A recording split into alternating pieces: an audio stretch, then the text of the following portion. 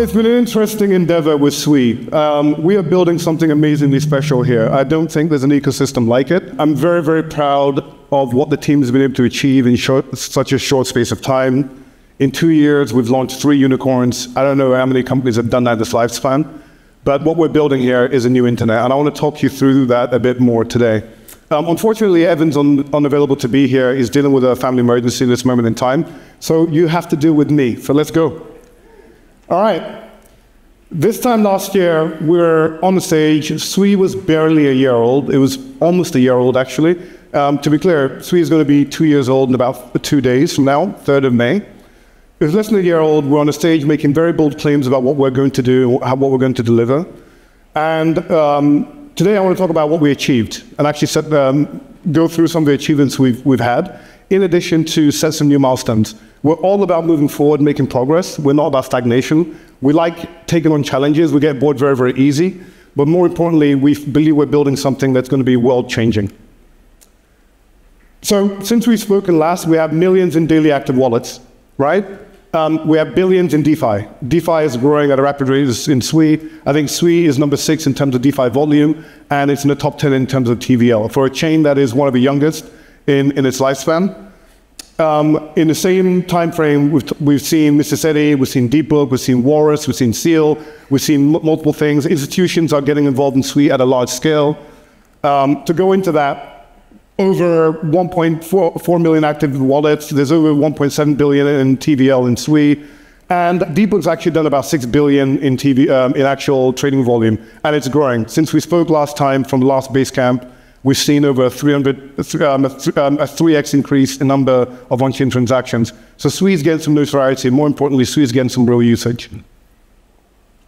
So we've also had some game-changing updates. I remember when we talked about Mysten in previous Basecamp, people just woke up in the morning and one day their apps were somehow 3 to 4x faster without any code changes. This is the kind of things that we do. Very hard problems, very difficult scientific problems, we solve them. Usability is at the core of what we care about at Mysten Labs, and it goes all the way in every product that we build. We want developers to be armed with the tools to build the most compelling businesses upon Sui. So Mysten actually launched, and it's the fastest consensus algorithm that runs today in production.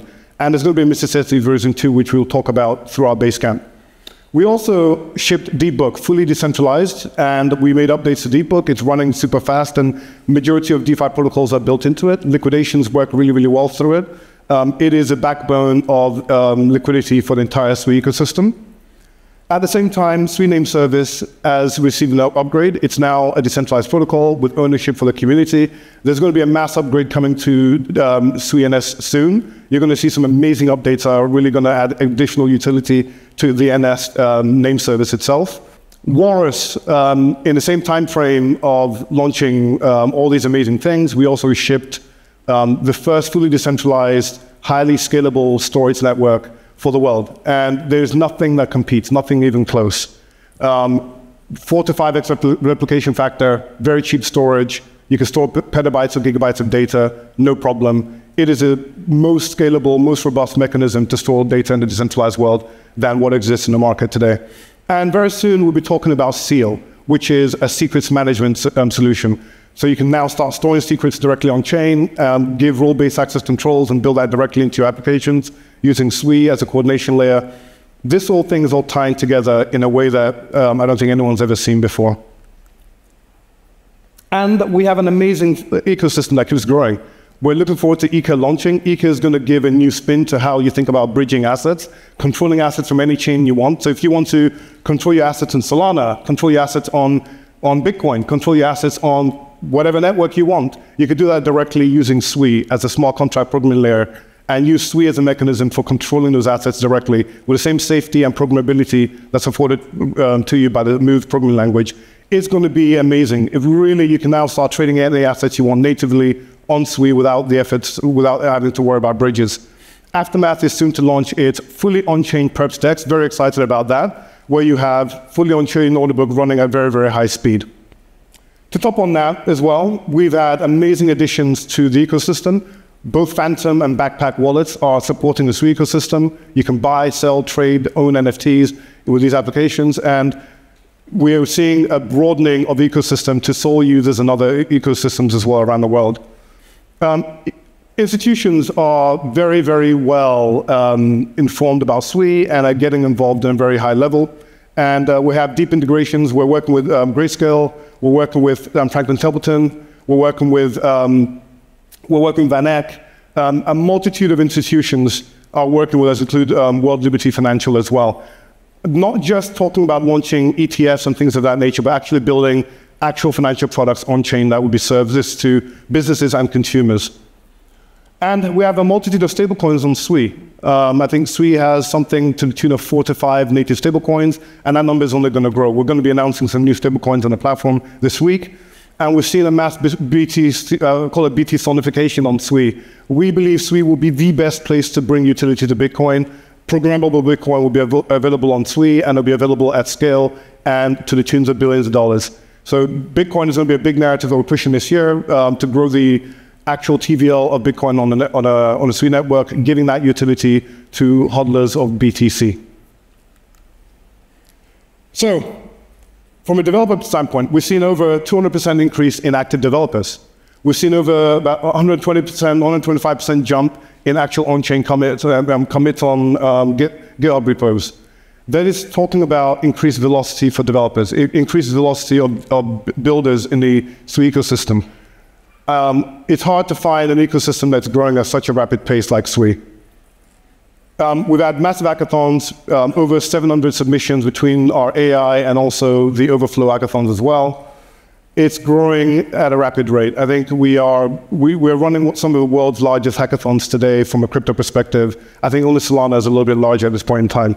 And we're growing at a rapid rate. It's very exciting to see the tools that we're building in the hands of others. For ecosystems that are way more mature, they've been around for 4 or 5 years, and we're literally a small baby, we call ourselves. It's been around for barely 2. So if we chart the progression of Sui versus other chains as its infancy, I think Sui blows everyone else out of the water very, very easily. So I want to make the point that what we're building here is not easy. What we're building here is taking the very, very hard path. We chose to launch this network with our own idea of like not doing an airdrop because we wanted to build a real community that's here to stay.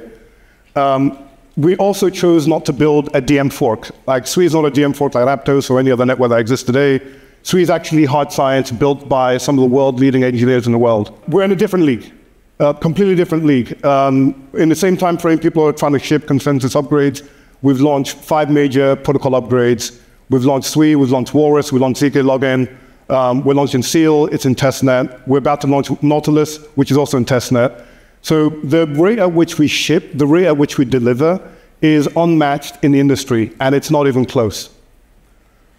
So I also want to say the ecosystem growth of Sui is a big signage of that. So beyond just shipping great technology, the amazing growth we're seeing for the ecosystem and the participants in the ecosystem is also a big, big achievement that we're really, really proud about. It's very hard to do this by ourselves. I think Sui only exists because of the community that's behind it, and that community is growing at a very, very rapid rate. So I've talked about what we've achieved. So what's next? So, we talked about amazing protocol upgrades. We talked about launching, Walrus. We talked about ZK Login. These are all, to me, it's old news now. What's next? What are we going to be doing next? Well, there's a plethora of things that we're going to be doing. There's a Mysten version 2 upgrade that's going to be coming live. When we talked about Mysten at Basecamp last year, we said it's going to come in 2 forms. There's going to be an upgrade version 1, and then there's going to be an upgrade version 2 that's coming. This version 2 update is going to actually reduce the amount of CPU usage required to process consensus, and you're going to see about 2 to 2.5x increase in actual throughput on validators. So Sui is already the fastest, it's only going to get faster. We're going to see Remora, which is the ability to allow us to scale horizontally using a new set of primitives. We are going to have also a version SIP 45 that's going to have a native built-in mechanism for MEV protection on-chain. We've mentioned Seal. We'll get Seal to mainnet as well. Nautilus, the ability for us to verify off-chain activities directly, off-chain computations directly using a move on-chain. It's going to be amazing. So you can build new forms of oracles, new forms of proofs. If you want to do things related to AI, you can do that directly and verify using new smart contracts. We also have Scion that's in the pipeline, which is the ability to find the very best path to navigate the internet to ensure that you can always reach the endpoint you want to reach.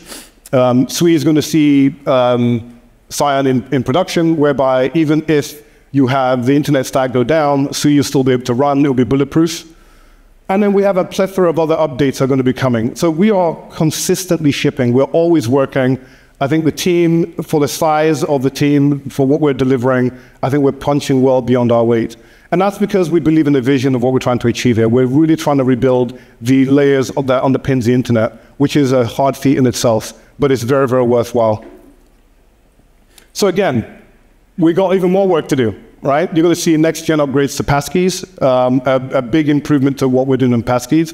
Also a protocol called Kelp. Kelp is a new protocol that ultimately allows you to restore your seed password. So if you had a seed that you lost, it can algorithmically help you recover that seed in a fully decentralized way without remembering any secrets yourself. Never been done before. Sui Move Prover, which is a way to formally verify your code to ensure that there are no bugs. Programmable P2P tunnels. Think about Lightning Network, but on steroids. So you can actually have programmable payment channels on a peer-to-peer basis. Imagine playing a card game, you do that instantly, instant settlement. You're talking about 5 milliseconds end-to-end latency, which is unheard of. And then RPC 2.0, you're going to have gRPC and GraphQL support, which people have been asking for a very, very long time. So again, these are amazing upgrades that are going to come to only improve the developer experience, but also empower developers to build really differentiated, powerful applications using the full decentralized stack that we're offering. I want to touch on something. For us, we've always said, while we're at Facebook, we're sat in our offices, one of the things we thought about was, if we could find a way to really coordinate what people do online in an atomic way, in a very safe way, you can build a multi-trillion-dollar business. And we believe we're on the way to doing that with Sui. We believe we're building a multi-trillion-dollar business with Sui and the Sui ecosystem.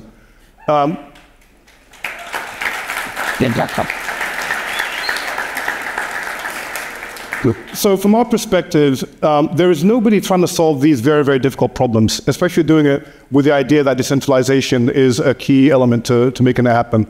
Centralization is actually a very, very hidden business cost. It is a risk. We're sat there thinking, well, look, we're reaching peak centralization. Companies don't decide to be evil overnight. Over time, you just realize it's easy to coordinate things in very closed loop because, right, you own the staff, you have the hardware, you have the machines, you don't have to work with external parties. You start to build these really convoluted systems and start building your own kingdoms. It's actually a big risk and a big cost. Cybercrime is the third largest economy in the world by GDP. About $9 billion a year in cybercrime. There's a big opportunity to actually really disrupt the work that's going on there. There's over $200 billion being spent in cybersecurity annually. 1.1 billion spent in ransomware in 2023 alone. With the advent of Sui and Walrus, and now with Nautilus and also Steel, the hack that happened with Bybit of over $1 billion would not be possible on a stack of Sui. So we had predicted 2 years ago that eventually you're going to see a hack of over $1 billion with the EVM stack. And unfortunately, we were right. And we think it's actually going to get worse. But now with a stack with Sui and Walrus, you have binary transparency and the programmability of Sui that makes that hack absolutely impossible. So the stack that we're building, this fully decentralized stack, is only going to reduce the cost companies are going to have to spend on cybersecurity and cyber defense. And they can channel the rest of that funding towards actual innovation. So we firmly believe that the stack we're building with Sui, Walrus, Nautilus, you name it, all over again, these things are going to solve some of the most pertinent problems when it comes to security. If you imagine, if you have a website stored on Walrus, your only attack vector is now going to be key management, which is a very easy problem to solve. Whereas you're buying FireEye, you're buying all these other defense systems that really are just trying to play whack-a-mole rather than actually solving the core hard issue on who has access to write, read, update, modify content. Having a stack like Sui is the only way to do that, especially with the decentralized stack that we're building.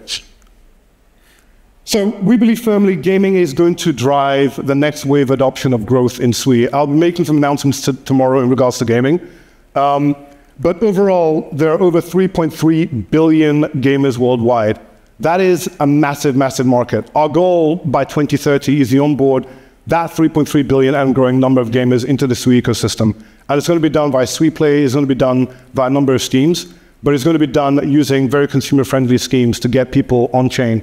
Because what that would mean is they'll now be in power of their data, in power of their assets, in power of what they do online, and it's not going to be in the control or into the confines of centralized entities. In fact, tomorrow I'll be talking more about gaming, about why gaming needs to change, why gaming needs a new business model, and why Sui is the only solution that can solve that from a technological standpoint. So Sui is just not an L1, and I want to make that point abundantly clear, right? We're not just trying to build an L1 here. We're trying to rebuild the internet. And that is a very, very hard problem. To solve that problem, you need to build beyond just the blockchain. The ecosystem of applications and platforms that we've built, that we keep launching, are really showing you the trajectory that we're taking, the steps that we're taking to make that a possibility. And I don't believe there's anyone in Web3 or even Web2 trying to make that a possibility today. So it's a powerful ecosystem of protocols where innovators come to build. And if you look at this picture, this is a sign of all the things that we're doing. This is an unforkable ecosystem. Compare that with any ecosystem that exists today. This is an unforkable ecosystem. It is the most powerful set of tools that's going to make building the next generation of applications and businesses possible. I don't think you could do it anywhere else. My name is Adeniyi Abiodun. Thank you very much.